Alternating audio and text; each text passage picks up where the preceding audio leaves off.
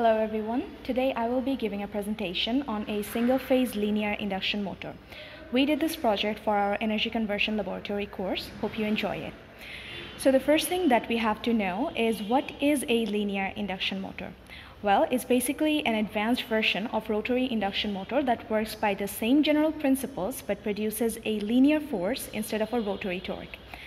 In a squirrel cage induction motor, the rotor is surrounded by the stator. If we take such a motor, cut it and unroll it flat, we will get a linear induction motor. This is a motor that we built for our project. Now, a linear motor is conventionally powered by a three-phase supply. When three-phase AC voltage is supplied to the windings, it creates a rotating magnetic field. This magnetic field induces an electric current in the rotor. Because of this current, another magnetic field is produced in the rotor. These two fields interact with each other and produces a linear thrust along the length of the motor. This is how a conventional motor works. In our project, we built a linear motor using single-phase supply instead of three-phase. The main problem of using a single-phase motor is that single-phase supplies do not produce a rotating magnetic field. Rather, it produces a pulsating field. Pulsating fields do not produce force, so single-phase motors do not start by itself. To start a single-phase motor, we need to create a phase difference between two windings. So we have to use two types of windings that have different cross-sectional area. We add capacitors to one of them and connect the two windings in parallel. So what happens here is that the motor is supplied with a single-phase voltage source, but two different current flows through these two windings. These currents have different phase angles because of the capacitor and their different impedance values. So between these two currents, there is a phase angle of about 90 degrees and the machine starts without difficulty. This motor has two major parts, the rotor and the stator.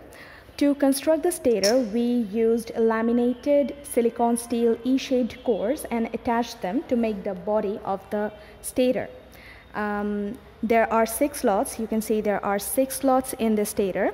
We used iron cubes to fill the upper portions of these slots for better flux linkage. These are the iron cubes. We put the windings in the slots, and there are 2 main windings, this one, and 2 auxiliary windings, this one and this one.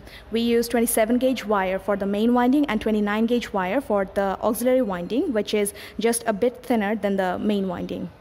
This is the winding diagram of the motor. Here we have our 4 windings. First we have a main winding, then an auxiliary winding, then another main winding, and then finally we have an auxiliary winding.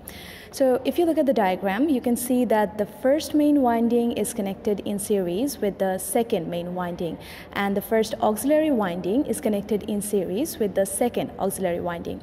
So we have 4 terminals coming out of the motor. We need to connect these 4 terminals so that the main winding and the auxiliary winding are connected in parallel. So we connect these 2 terminals together. Before adding these 2, we need to connect a capacitor in series with the auxiliary winding. I've already stated why we need to do that. So after adding a capacitor, we connect these 2, and now we can supply our single-phase AC voltage in these 2 terminals that we did for 240 volt single-phase AC voltage. For the rotor, we used an aluminum sheet. This is very light, and so it's much easier to move when voltage is applied. We will now see a demonstration of this motor. As you can see, after applying power to the circuit, the rotor experiences a linear force and moves forward. Since we used a single-phase supply, the induced magnetic field is not uniformly distributed over the length of the stator. So, speed of the rotor is quite low. To design a motor with better performance, we created a simulation model in COMSOL Multiphysics. We created 2 models, one with the exact parameters of our hardware project and another one with some improvement. We increased the width of the stator, doubled the number of turns of each coil, and filled the gaps between slots with silicon steel instead of iron cubes. From the output of these 2 models, we can clearly see that the second model has a higher induced flux in its core.